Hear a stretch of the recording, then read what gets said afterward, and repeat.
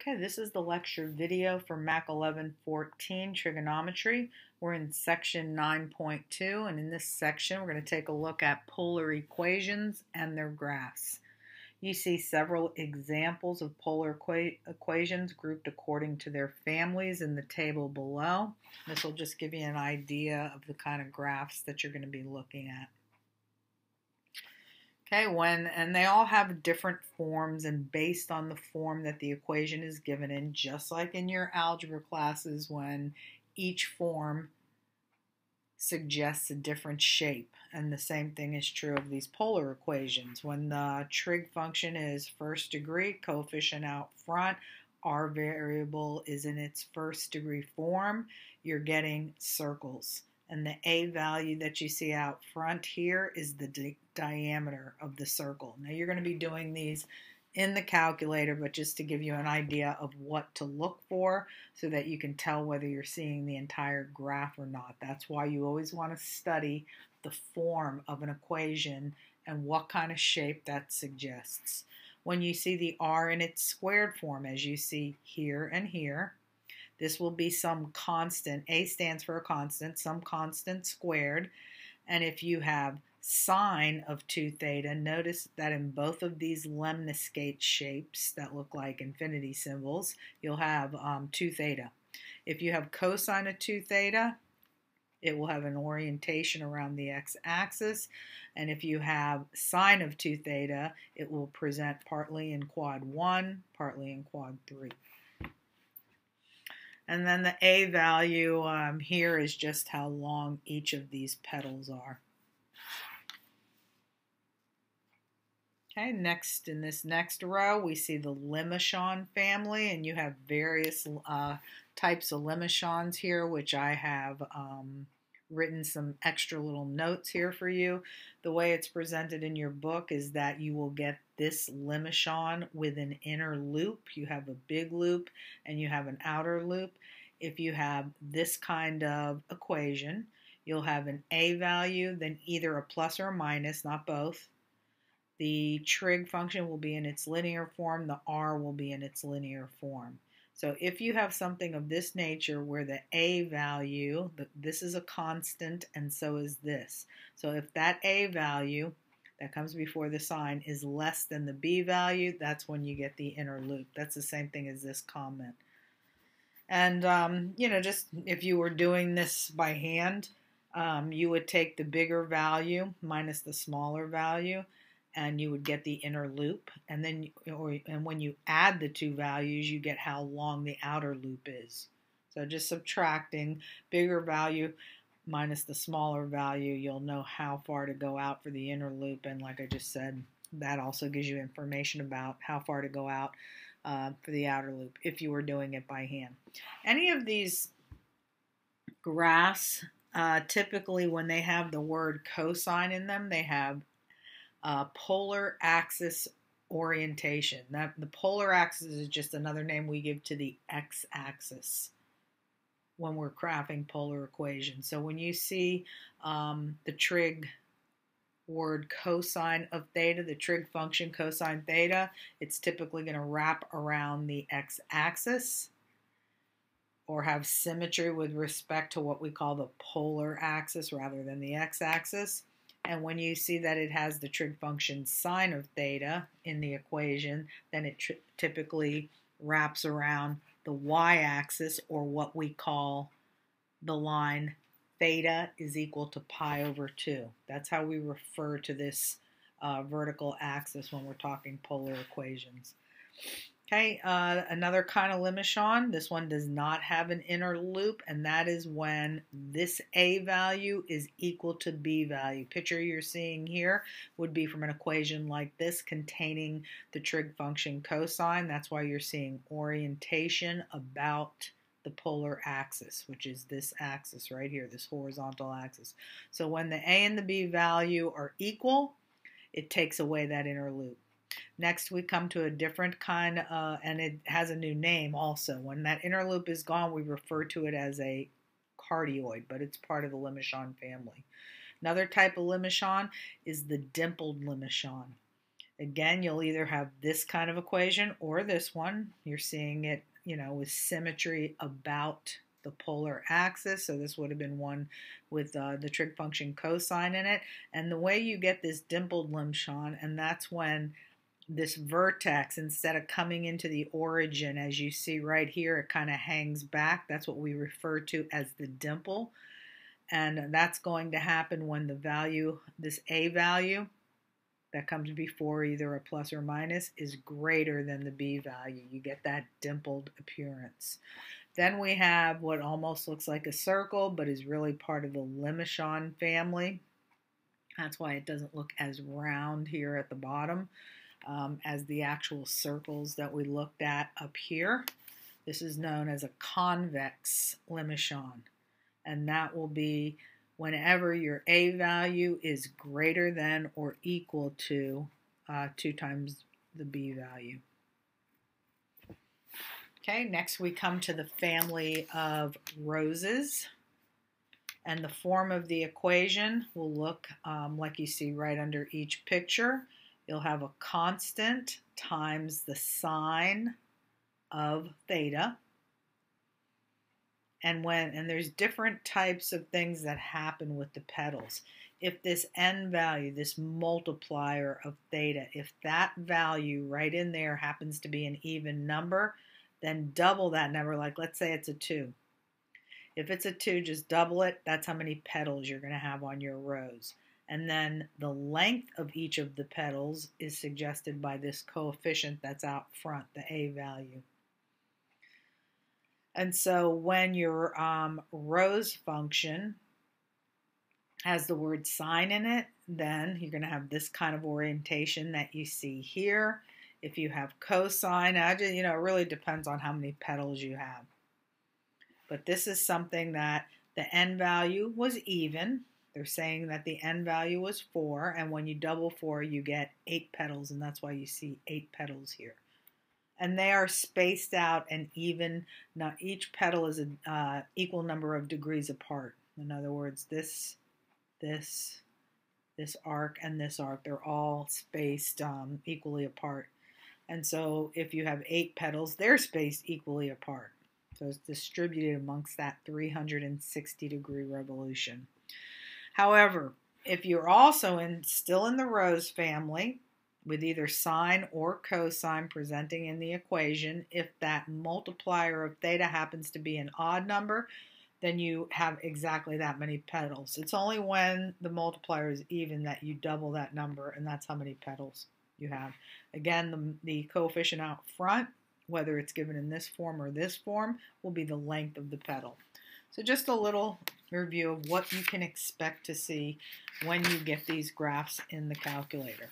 There's also a lot in this section regarding converting polar equations into rectangular coordinates. In other words, getting the rectangular form of this equation and identifying what shape that's going to be based on your knowledge of algebra. So you're coming into this class with about 3 algebra classes behind you, and in each one of them they have spoken about circles, ellipses, hyperbolas, those kind of shapes. The main shape that's going to surface here is the circle. Sometimes there'll be elliptical shapes, and those are but mainly the circle. And you're expected to know how to get something in circular format, how to get an equation in rectangular form, and then get that rectangular equation in standard form to reveal the center of the circle as well as the radius so that you can pick the picture. So I'm going to review with you some things that are taught in your algebra classes leading up to this class and will continue to be presented in your classes. So when you're trying to figure out how to transform these equations, what you're trying to do is to create expressions in the equation that you're going to be able to substitute the rectangular expressions that you learned in section 9.1. So let's review those. One of the things that we learned from, I'll put them up here, from section 9.1. is that the equivalent of r squared when you're in a polar type equation, that is equivalent in the rectangular system to x squared plus y squared. So if you can get an r squared in any of the polar equations that you're going to be given in this section, you can substitute it with x squared plus y squared if you're trying to move into rectangular form. Other definitions that we received were that x is equivalent to r cosine theta. So if you see an r cosine theta in any of your polar equations, you can replace it with x if you're being asked to move into rectangular form.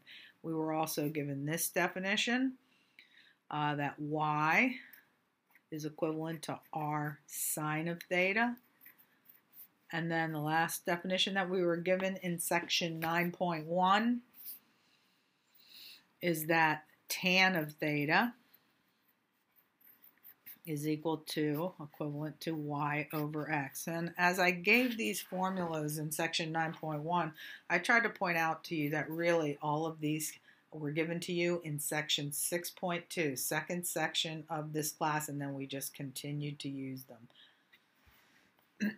Okay, so moving into, and you got to get a little creative when you're trying to figure out what to do here, but you want to try and create terms in your equation where these definitions from 9.1 can be used. So instead of a r, I would like r squared, and I can create an r squared in two different ways. I can either multiply both sides by r, or I can just square each side. Now, I would just square each side if it's not going to create extra terms in your equation, extra variables.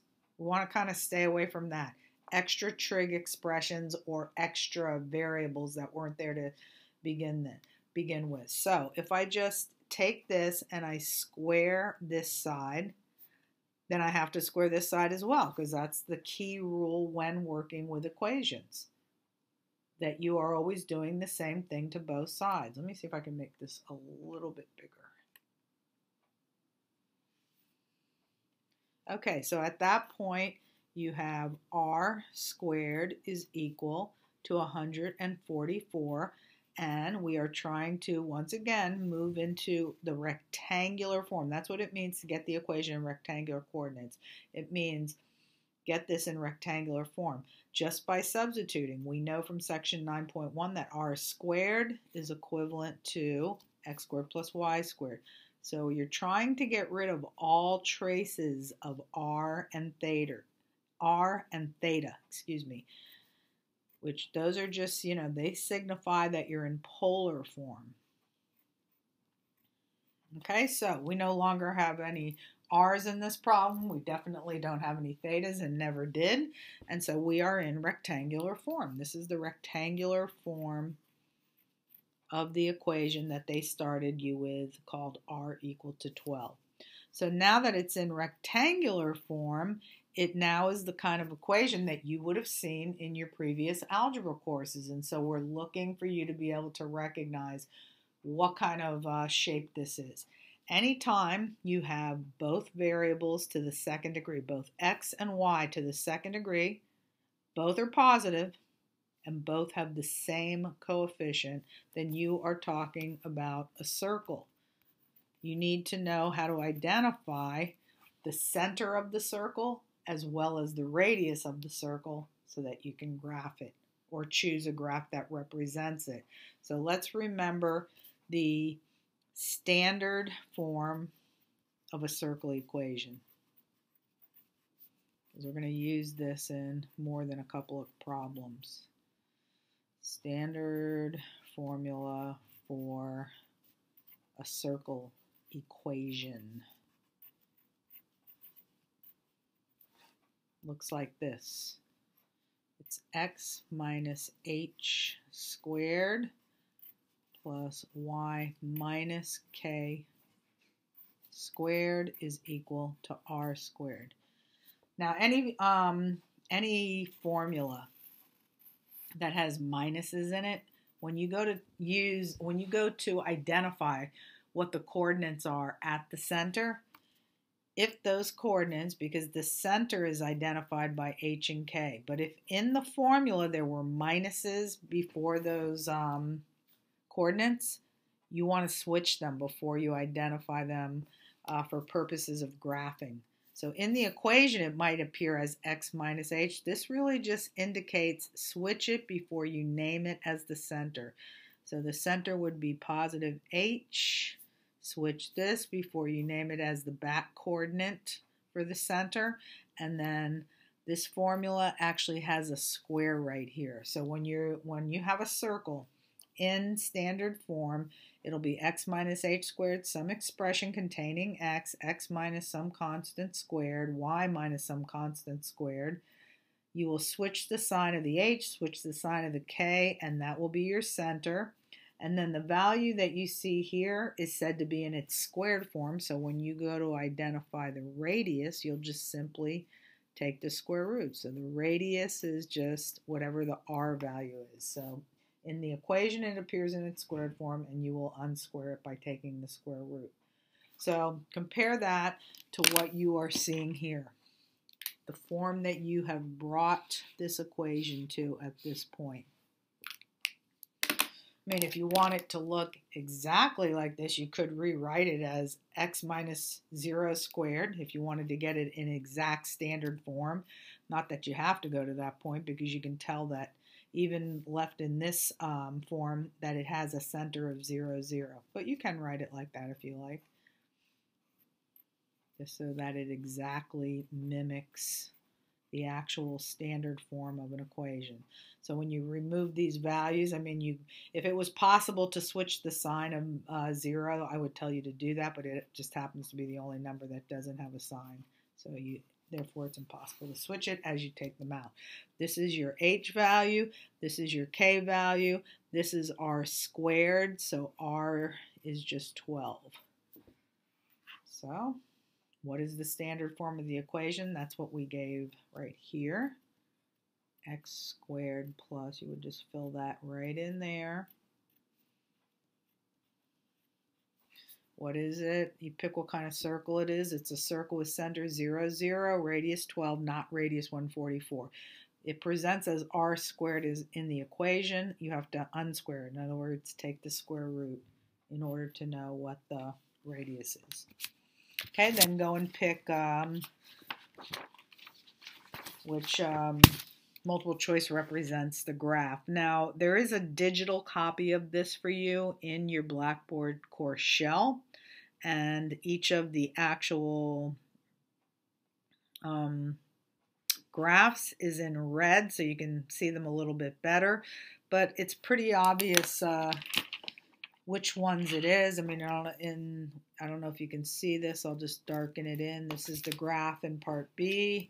This is the graph right there in part D. This is the graph right here. I'll just darken them in red the way they look on the digital copy, so I don't have to switch back and forth. And this is the graph for this one. So the reason why this graph, the choice, is obvious is because it can't possibly be this. The graph is not a vertical line. It cannot possibly be this one because the graph is not a horizontal line. And it can't be this one because the radius is too small.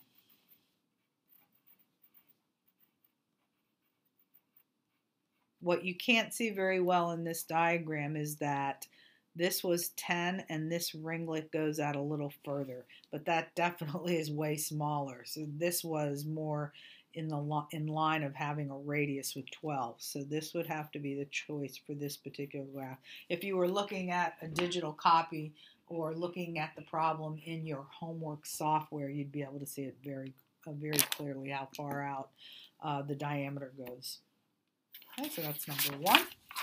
In example 2, same type of problem. You're being asked to transform the polar equation to an equation in rectangular form. That's what it means to get the equation in rectangular coordinates, and then identify the graph of the equation based on your knowledge of certain types of equations and the shapes that they create from algebra, what you learned in those classes. So right now, this is just a polar equation. Who knows what the shape is, but we can try and once again use those definitions that we learned from 9.1. And I'll just transfer them to this page. We know that r squared is equal to x squared plus y squared. We know that x is equal to r cosine theta. We also know that y is equal to r sine theta.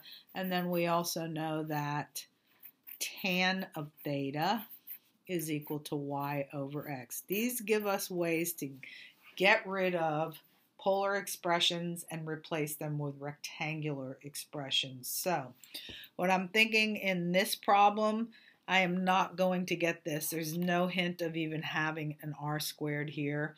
There's no cosine word here. There's no sine word here. And this is not even there. But what I'm thinking is that if we take the tan of each side, we would have this equation. This would be equivalent to the equation that you started with right here. Take the tan of this side, it would say tan of theta. Take the tan of the other side, and it would say tan of pi over 6. And in this way, we could begin to move into a rectangular equation. Like for instance, definition of tan of theta, y over x. And the tan at pi over 6 is just a value. So let's recall what the tan of pi over 6 is. I'm going to come over here, try and write this a little bit better. I'm going to come over here and I'm going to get the value for tan at pi over 6. This is something that we've been doing the entire course, spinning to particular angles and then evaluating whatever trig function we're evaluating at that particular rotation. So here I go, rotating to pi over 6, which is nothing more than 30 degrees.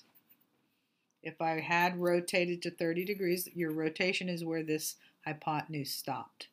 That would make this leg 1/2. It would make this leg square root of 3 over 2. When you do the tan value, it would be tan is equal to y over x. When you simplify this, you would simply bring the bottom fraction to the top so that that square root of 3 over 2 would no longer be in the bottom. The 2's would cancel, and I'll just keep simplifying this, and you would have tan is equal to 1 over square root of 3, which if you rationalize it, in other words, get rid of the radical in the denominator, it would be square root of 3 over 3. Okay, so I can come back to the main problem. I substituted tan of theta with y over x, its equivalent rectangular definition, and I can replace tan of pi over 6 so that I no longer have a trig word or an angle, because those are all elements of the polar system, not the rectangular system. In the XY system, we don't have angles or thetas or r's or any of that, or trig words. So to replace this entire thing, I can do so if I know a value that is equivalent to it, and that would be square root of 3 over 3, which we have just bothered to find. Okay, so now I have a rectangular equation, and if you want to get it in the form that equations always are, like when you get ready to graph them, you isolate the y. So I'm going to put it in that form up here. I can get that to happen by just cross multiplying, by swinging this x right up into the numerator on the other side. That's just cross multiplying one way. That would leave the y by itself and end up with this.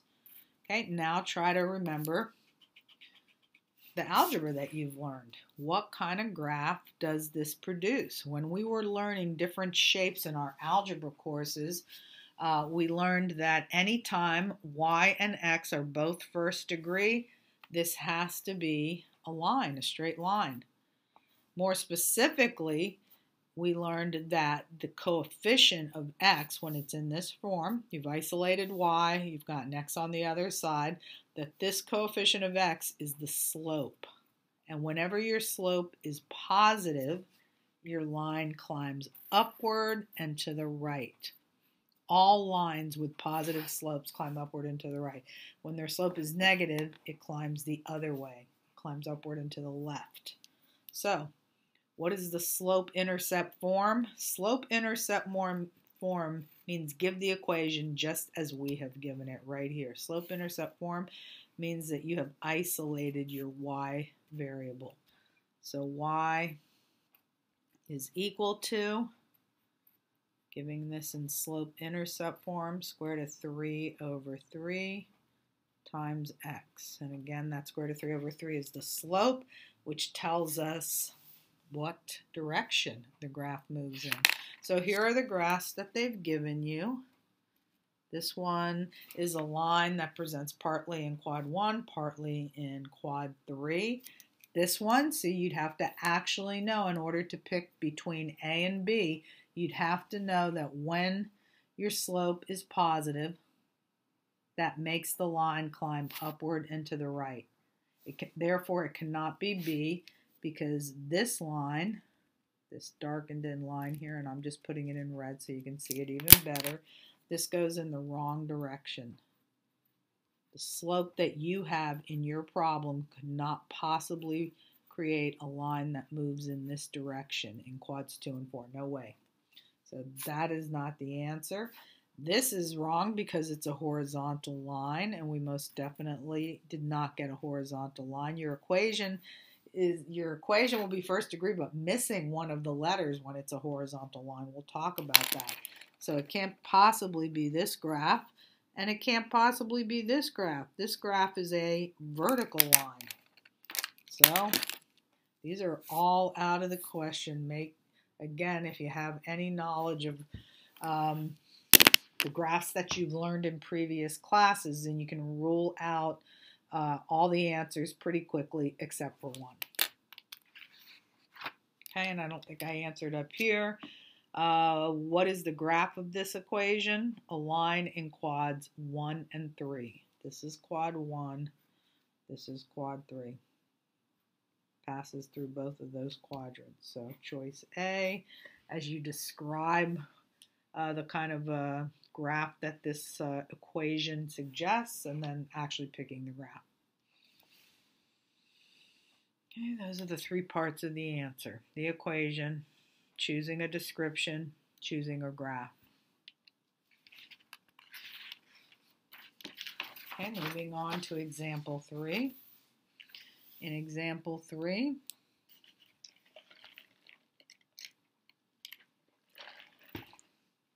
we have r sine of theta equal to 4. And based on those definitions that I keep writing for you from section 9.1, this is actually one of the definitions that we learned, that r sine of theta is the same thing as y. So this is the rectangular version of that polar equation. We no longer have r, nor do we have theta, simply by making that substitution that relates r and sine theta to y. Okay, so y equal to 4 is the standard form of the equation in rectangular form. Now, what kind of line is this? Well, anytime you're plotting a bunch of points that have a y coordinate of 4, that is always a horizontal line. It's just a bunch of points that are all up at a height of y equal to 4. The x could be anything. So let's see, this would be choice C, horizontal line, and then go and pick the answer, which again, there's only one graph here that has a horizontal line, because this one is a vertical line, this one's a little circle, this one's a little circle. Okay, so it has to be choice B. Pretty easy, that one. Okay, moving on to example 4. In example 4, it says transform the polar equation, just as we have done in numbers 1, 2, and 3, and then identify and graph the equation. Okay, so let's see, what do we have? Here is the equation right over here. Now, we learned a definition for r cosine theta, so I definitely want r squared here rather than just r, so I can plug in the definition for r squared without throwing a radical into the equation. And I would love it if this said r cosine theta, so I could just put an x in. So what you can do instead of squaring this side and then having to square this side, because imagine if you did this the same way I did, let's see, which problem was that? This was actually example 1, where I started off with this. But getting that r squared by just squaring both sides was okay because I created the r squared I wanted. And in squaring the other side, I didn't throw in any extra trig words. I didn't throw in an extra theta. This was simplistic enough that even squaring that, I didn't throw in anything that was related to the polar system by squaring each side. However, in this problem that we're doing right now, in example 4, that's not going to work. Because if I square this side and then also square this side, I'll create a 64, no problem. But then I'm going to have cosine squared. And then what do you do with that? It's not enough of the Pythagorean identity to help you get rid of it. So another way to create an r squared, which I do want so that I can plug in x squared plus y squared and move into the rectangular system, is just to multiply each side by r. That way you get an r squared on the left, and you could wedge this right in here.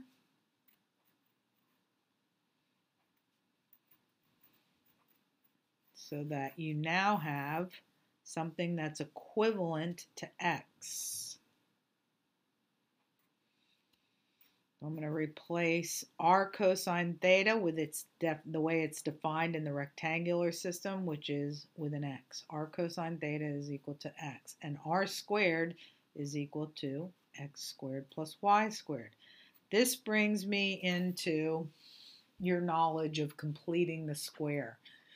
Okay, again, I'm going to review with you that this is a circle. It is a circle because it has 3 characteristics that identify it as a circle.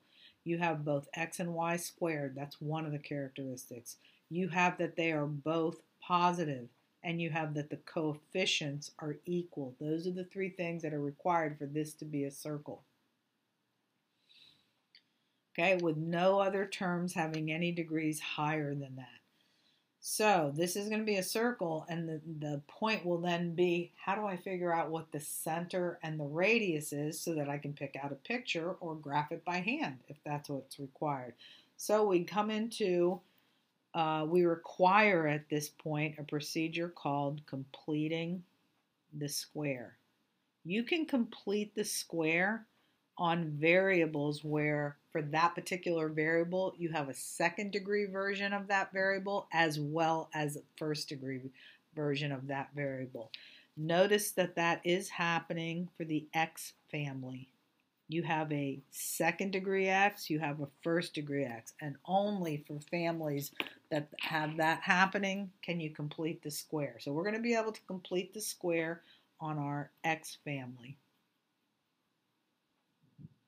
Okay, you need to get everything on one side. So I'm going to bring this over here. This arrow is the same thing as saying I'm adding 8x and adding 8x. Or you can just look at it like this. When you move a term from one side to the other through addition, it assumes the opposite sign once it jumps to the other side. So it's x squared plus 8x, put all your x family members together, and since you will be completing the square on this family, leave room for one extra term, because when you complete the square, you are creating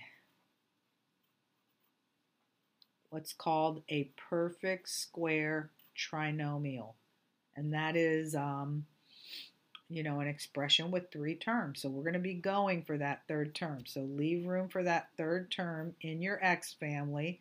For this y squared term, which is also on the left side, you don't have a linear version of the y variable. You have only a squared term. Therefore, you will not be completing the square on the y family. Since I moved the negative 8x to the left side, we have nothing on this side. And continue. Now, the steps for completing the square. They happen at the linear variable. You're going to take the linear coefficient and you're going to cut it in half, which is 4. Then you're going to square it. So it consists of 2 steps to get that third term. Cut that linear coefficient in half, then take that and cut and square it. And this new term creates what's called a perfect square trinomial. We used to have a binomial in our X family, now we have a trinomial. But this 16 that you just entered right here, that was not in the original problem. It is something that you just added to the left side, and therefore you must also add it to the right side. Okay, make sure that you're always keeping your equations balanced. Whatever you do to one side, you have to do it to the other side as well. Now, the thing about perfect square trinomials is that in order for it to start resembling the standard form of a circle equation, you need to factor it. And perfect square trinomials factor super easy. All of them factor like this. No matter what method you use, guess and check if you wanted to use that to factor it, splitting the middle term if you wanted to use that method for factoring it. There's a lot of ways to factor, there's several ways to factor trinomials, and we usually concentrate, but this happens to have a shortcut. Anything that's a perfect square trinomial, all you have to do to get it factored rather than using any of those more extensive methods is to take the square root of the front, square root of the back. So square root of the front, x. Square root of the back, 4. And then the sign that's in front of the linear term that we were doing all our work on to create this 16, that's the sign that joins them. So now we have this perfect square trinomial all factored. There was also a y squared term on that side and a 16 on this side. We now have this in standard circle formation.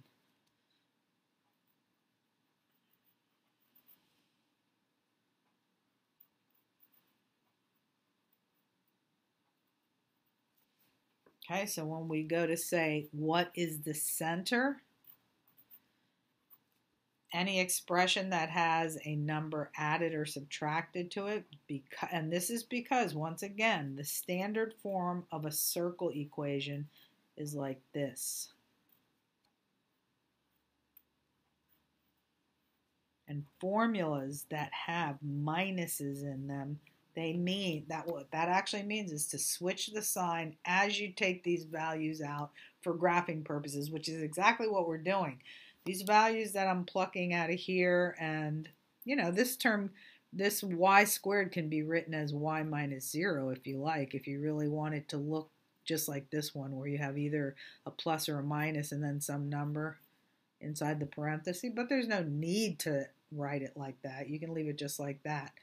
Okay, if there's no number added or subtracted to your squared term, that means the value that's with it is a 0. If you're more comfortable rewriting it, do that. Okay, so the center is, switch that sign, front coordinate, or in other words, the x coordinate, also known as the h value, is -4. There was no value being added or subtracted from this y squared expression. Therefore, the k value is 0. This is r squared. When anything is in standard circle formation, the value you're seeing there is r squared. So if you unsquare it, you're really just taking the square root. So we are looking for a circle below that has a center at -4, 0 and a radius of 4. And that center is what's going to help you rule out a couple of these pictures. I mean, we can definitely, as we're selecting it, and let's choose one of these first. Let's go ahead and fill these things in. So this was my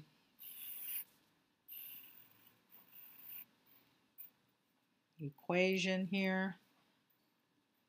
X plus 4 squared plus y squared is equal to 16. Okay, and then what? A description of the graph, circle with center -4, 0. If they don't talk about the radius, then don't worry about it. Definitely not a horizontal line, definitely not a circle with +4, 0, but you have to know how to react to this equation when pulling the numbers out, because otherwise you're going to be accidentally choosing that as an answer, and it's definitely not a vertical line. Okay, with respect to which of these graphs has a center of -4, 0 and a radius of 4, I think just from the center you should be able to pick it. And you can definitely rule out graphs right away. This graph right here, this darkened in line represents the graph, and you know that it's not that one. This graph can also be ruled out, because the graph was that darkened in line right there. I'm just putting them in red for you. And that can be ruled out. Then we're choosing from these two remaining graphs, which are both circles, but only one of them can possibly have a center of -4, 0. I mean, if you move to the center of this, you're at a positive x value, but the center would have a y coordinate of 0. So this can't possibly be it because the center is at +4, 0. Whereas this one can be it because you have the possibility of having a center at -4, 0 here. Process of elimination, that is the graph that goes with that. Okay, moving to sample 5. In example 5, so we start off trying to think how we can replace these polar expressions, thetas, trig words, r's, with things where we can substitute the xy expressions that we learned in section 6.2 and in section 9.1. So let's see. I don't know that I'm going to go the r squared route because I think I can just put in something we learned again in section 6.2, and that is that secant of theta is the same thing as r over x. So rewriting this equation, you would have r times secant, and the definition of secant is r over x, which is equal to 5. At that point, if we clean up a little bit, we have r times r squared over x is equal to 5. If we get rid of the fractional nature of this problem, we could just do that by cross multiplying, which would be r squared is equal to 5x. If we completely get rid of all signs of anything polar, we can move into, instead of r squared, x squared plus y squared is equal to 5x. Okay, so we now have, again, this is what we did. Plugged in the definition of secant of theta is r over x. Multiplied these together to get r squared over x. Cross multiplied to get rid of the fraction. Then I had r squared at that point is equal to 5x. Replace the r squared with x squared plus y squared. And then just like the problem that I just did,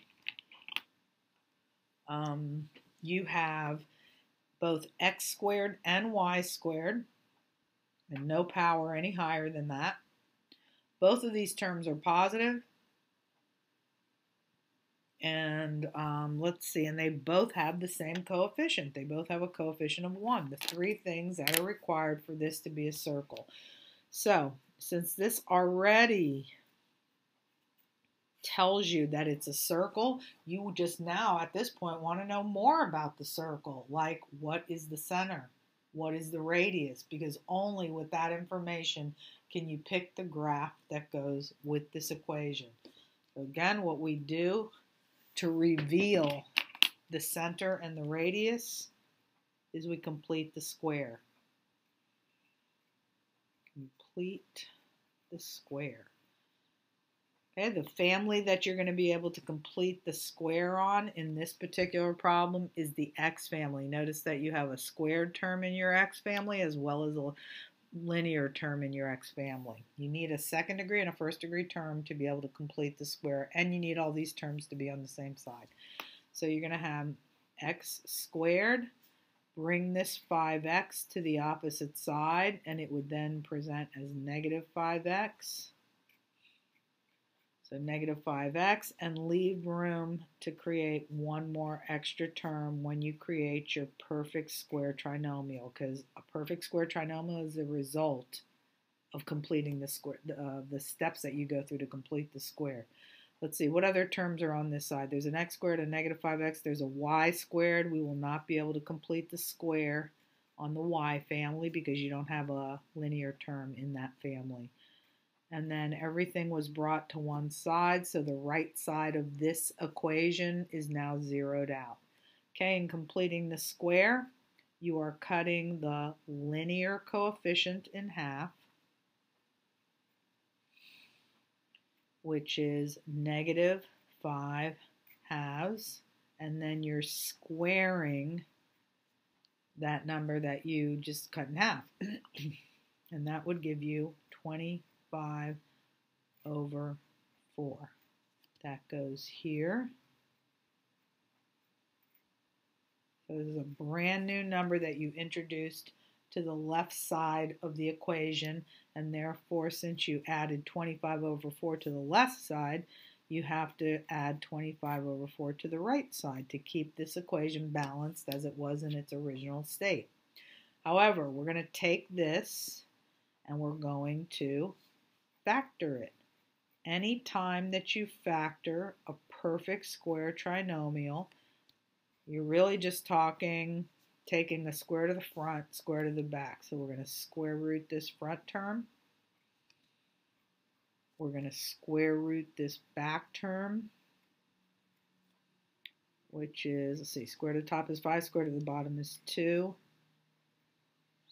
And then we are going to join these two terms by the sign in front of the linear term and put a square. There, it's all factored. It's x minus 5 halves squared, already looking like some of the answers that we're seeing here.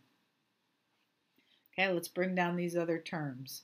So let me move this up just a bit. Get it out of my way a little bit.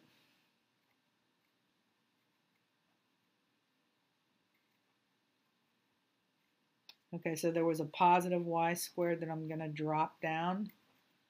And when I combine 0 and 25 over 4, it is 25 over 4, and that enables me to now choose the equation.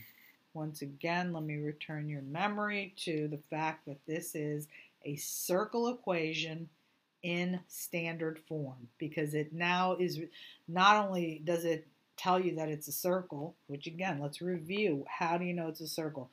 Both the x expression and the y expression, they're both squared. They both have the same coefficient out here. There's a coefficient of 1 here, there's a coefficient of 1 here, and they're both positive. That makes this a circle. But this gives a lot more information than what you knew at the beginning, because we knew way back here that it was a circle.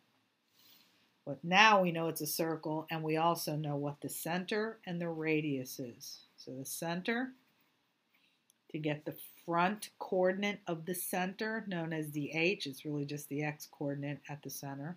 It's just that at the center, the x and the y is called h and k. By switching this sign before stating what it is, this doesn't even have a number with it. That's the same thing as y minus 0. You can't switch the sign on that. So there's your center. And then this is r squared. When it's in standard form, the number that you're seeing there is r squared. This is x minus h squared, y minus k squared, and this is r squared. And so the r is just the square root of that, 5 over 2. Okay, so now picking the equation from these choices here, we need something with an x minus 5 squared, so it can't be that, can't be that. So x minus 5 halves squared in both of these We have a y squared in both of these. They still match. But over here, you should see exactly what you see in the equation, 25 over 4. So it can't be because of this. It can't be this one.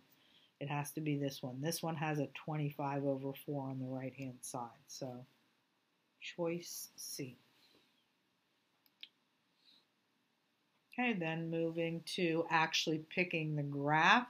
Knowing the center and the radius will allow us to pick the graph. And, okay, so let's see. Radius of positive 5/2. Now, look where the 5/2 is. It's in the x position. 5/2 is the same thing as 2.5. So when you're going out to the center of the circle in any of these graphs below, you should be moving out 2.5 on the x-axis and 0 units up on your y-axis. So which graph is that? Okay, and the pictures, if you don't see them here clearly enough, this is one of the circles here.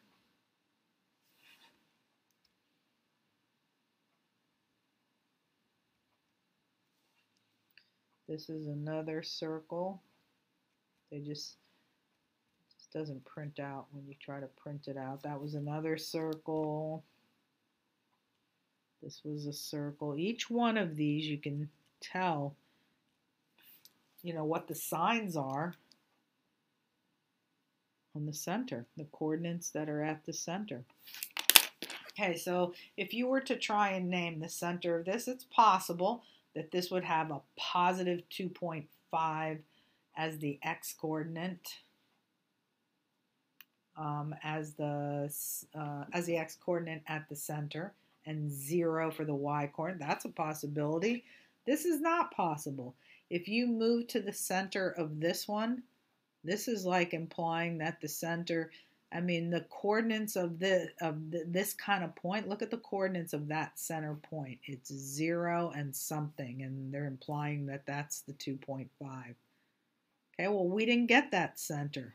This one is more possible because if you move out 2.5 units, you could land right in the center of that, even though you can't see the numbers clearly. You have the possibility of that being 2.50. It's not even a possibility here because the coordinates of that center point are 0 something.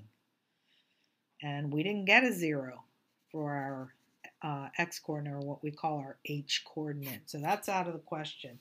This one's also out of the question. This has got a center of 0, 0.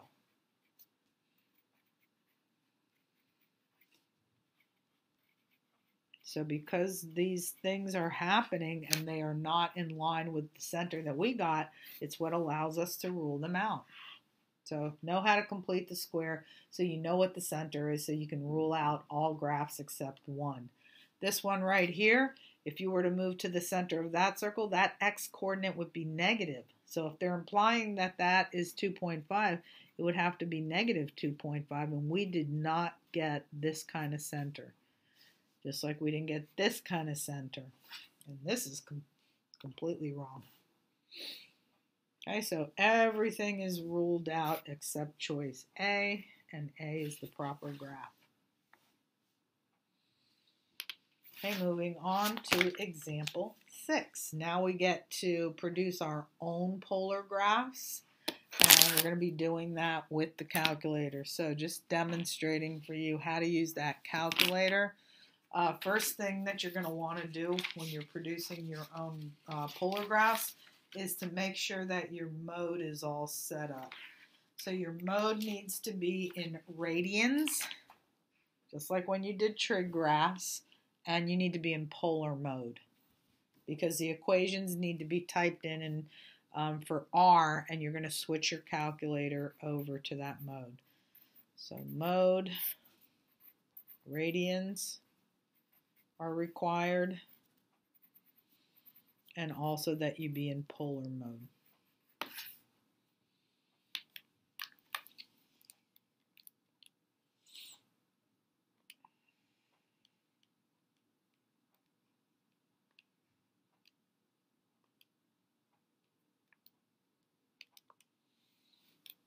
Okay, so just push the mode key, which is the quit key.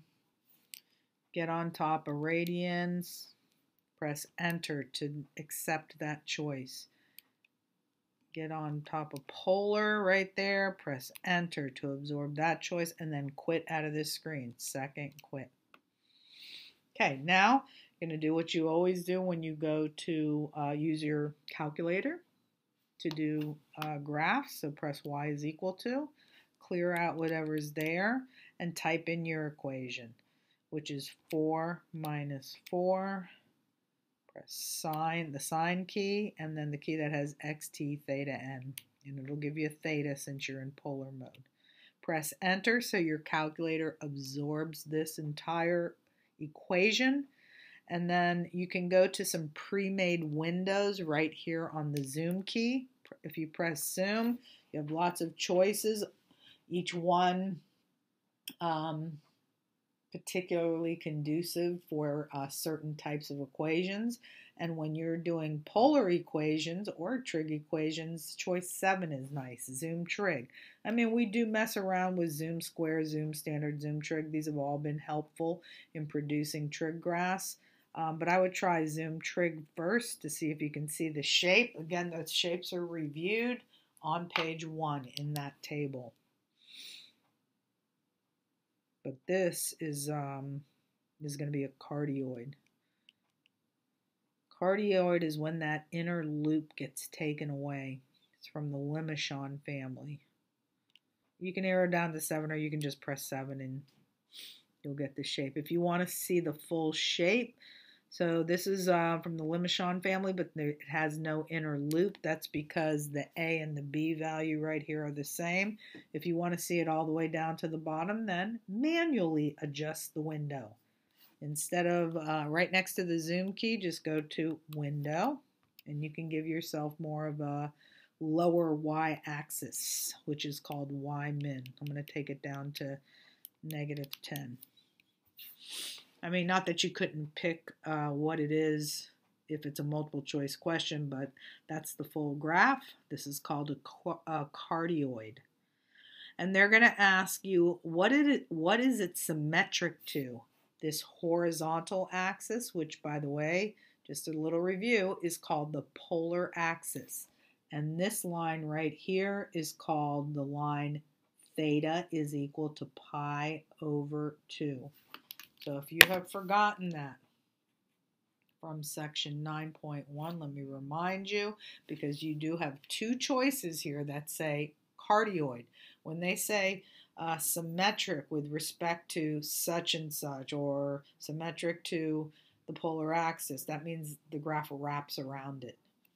Okay, so let's just remember the names of what you used to call the x-axis when you were in the xy system. That's now called the polar axis. This was in section 9.1. The new name for that was the pole. And this line right here, even though you may not think you know it, this is all the way back from section 6.2. When you rotate to theta equal to pi over 2, you're on this axis that you have been used to calling the y-axis. So this is called the axis theta equal to pi over 2. This one's called the polar axis. So notice that in this graph that we got, that this wraps around. It has symmetrical portions, like mirror images on either side of this vertical axis, which is called theta equal to pi over 2. And therefore, it is this answer. The shape is a cardioid. Okay, then come down here and pick the actual graph. All you've done is you've selected a description of the graph. So in that case, you'd have to know the names of the graphs. Okay, so all of these cardioids open in the wrong direction except for choice D. This one opens to the left, wrong, that is not what we got. This one opens to the right, we didn't get that either. This one opens up, we didn't get that. It did open down. From the vertex, it made that heart shape and then opened downward. Okay, then moving to example number 7. And in example number 7, it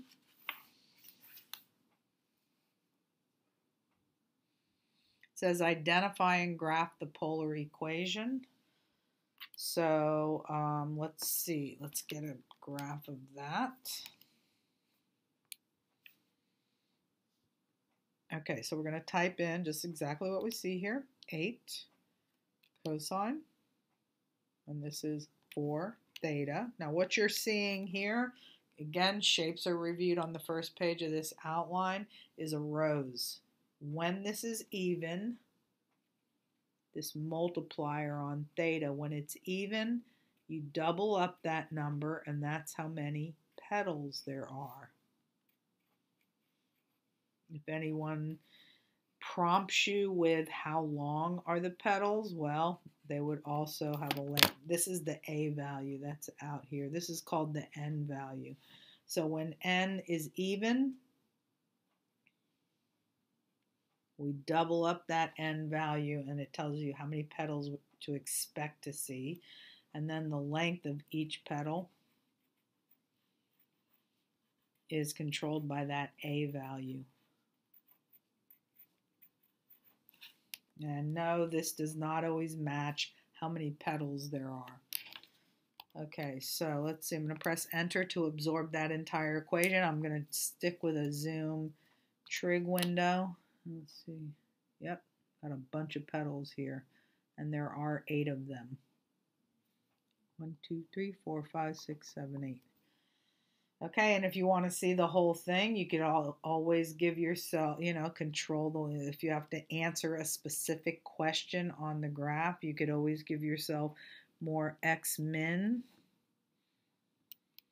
more X max, instead of going to just 6.15.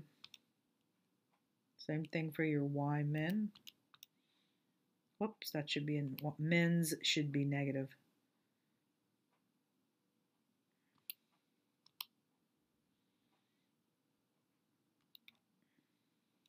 And I could do Y max 12.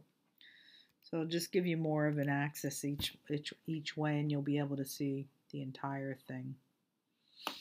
Okay, but you still, even without expanding the window, you can still tell that it's a rose with 8 petals. And you can see the way they're wrapped. There's one wrapped upward on theta equal to pi over 2 and downward. There's a petal right on the polar, positive side of the polar axis as well as the negative side. So all things that in case you have 2 graphs that are close, that will help you select.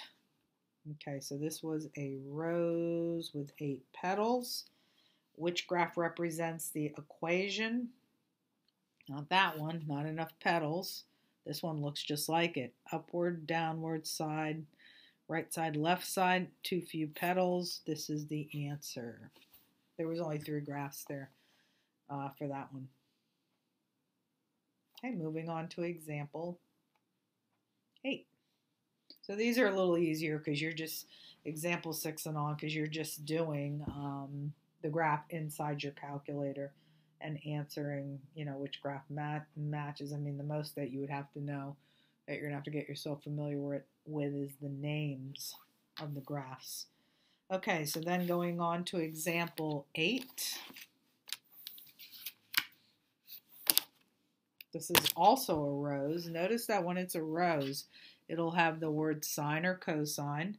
You'll have some kind of number out front, which will be how long the petals are. And then you'll either have an even multiplier of theta, which then you double up that number to get the number of petals, or you'll have an odd number. And when the N value is odd, you have exactly that many petals. It's when it's even that you double it up, and that's how many petals you have. And the length of each petal is 9.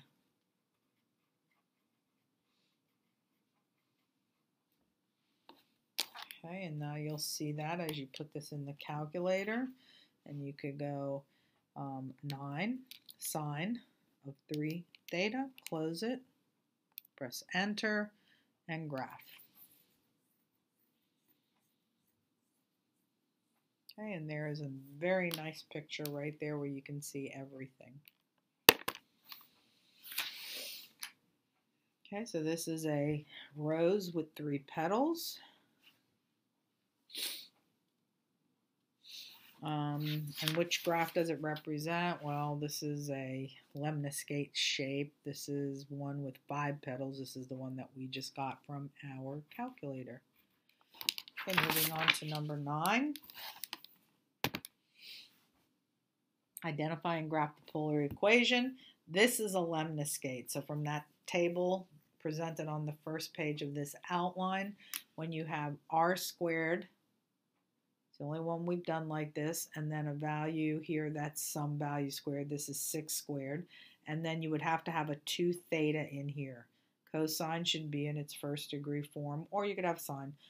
First degree form. Now this you're going to have to enter in pieces in your calculator because your calculator will not accept an r squared. So you're going to take the square root. So we're going to take the square root here, which will give us r, and then we're going to have to take the square root of this side also.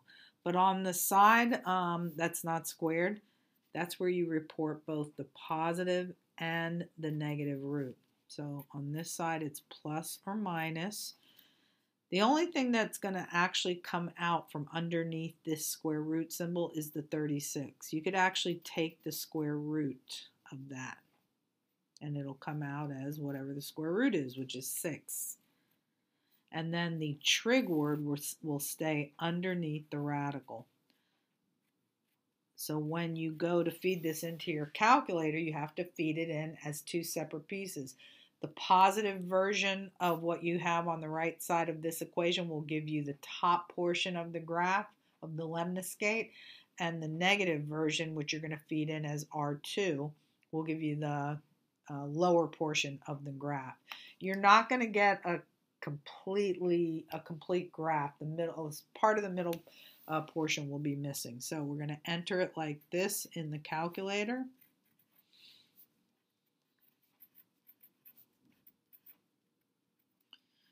R1 will be 6, positive 6, cosine 2 theta, and then as R2 you're going to enter in negative square root of cosine 2 theta. Now this is just when your equation starts with r squared. You got to feed it in pieces. So clear that out. So one of them is 6. Call up the square root symbol, and underneath it feed in cosine 2 theta. Close that parenthesis. Close the first parenthesis. Press enter. Come down and now do the negative version.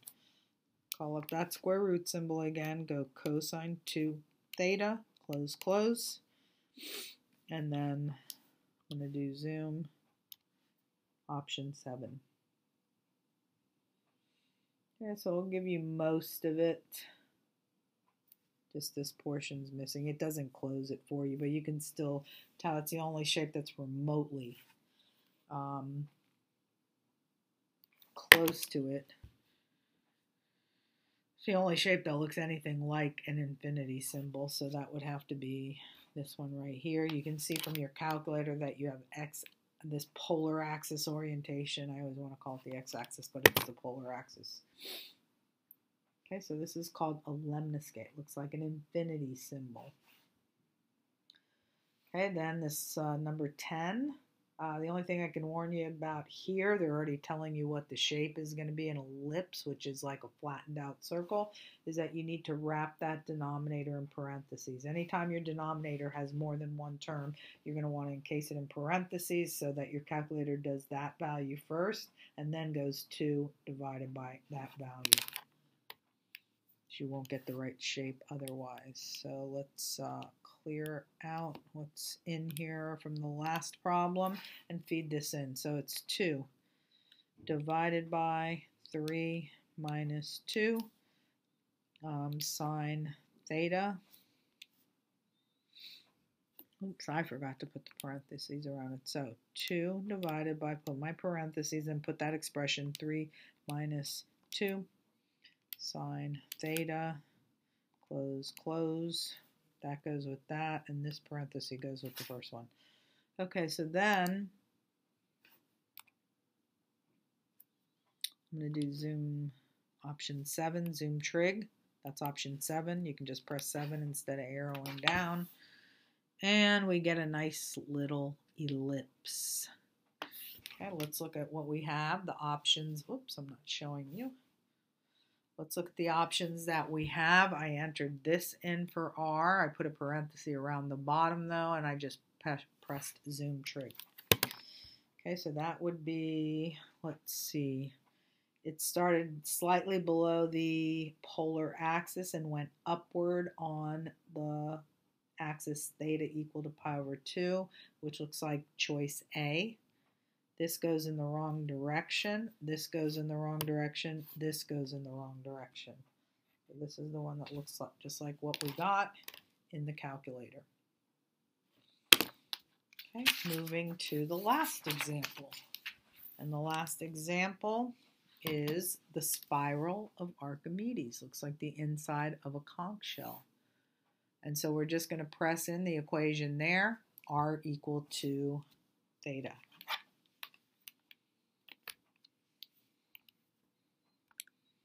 So just put a theta there, enter, graph. And you see that it starts, the stem starts right there at the pole and then continues through quads 2, 3, and 4. And notice the direction that it curls in so you can distinguish between the options that you have here. Okay, so let's see. Not this one goes in the, this one curls in the wrong direction.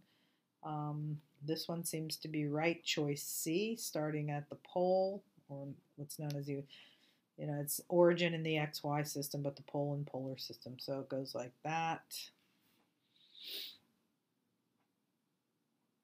Yeah, notice that that curl when we did it was in, this little curl was in quad 1. So you want to pick the graph that has the curl in that quadrant.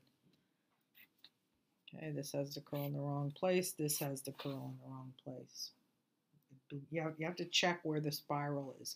Okay, so that completes section 9.2 for trigonometry.